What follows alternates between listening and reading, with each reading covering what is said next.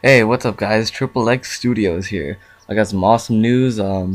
Me and Deranged Psycho, all caps. I will put that gamer tag at the description. But we made 8-bit characters. As you can see, he made two links. He made the two links by himself. He made like a typo negative one and a regular one.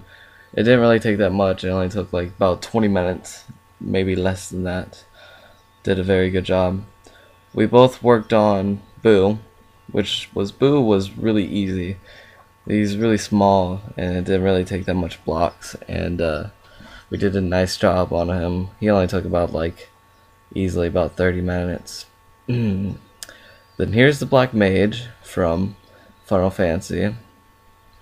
This is probably one of my personal favorite ones that I think we did a really good job with, like how we spelled the name and how we created the character. But he wasn't such as difficult like as the other ones, but he took a little time and we kind of screwed up on his hands, and yeah. So then here's Yoshi. As you can see, Yoshi is like super green, and it has he has his whole butt thing going on. We kind of screwed that up like twice, and we had to redo that whole part. And we even put the detail of like the little shine on his boots. Now, as you can see, this is Kirby. He is probably one of the smallest ones in this whole group. All pink and lonely. He only took us like about 12 minutes, really small. And then Donkey Kong. That's right. Donkey Kong was just ridiculous. He is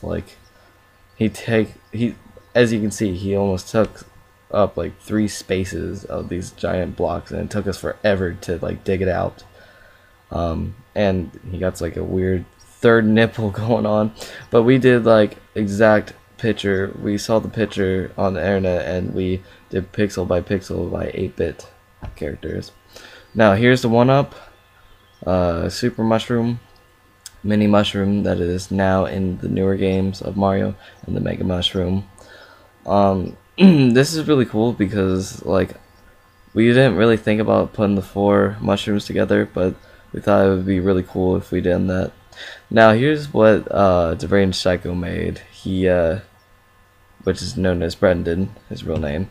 He made Homer for no apparent reason, but it was a really good job. And there's like yellow like teal stars with the yellow dots, really detailed. It's really nice.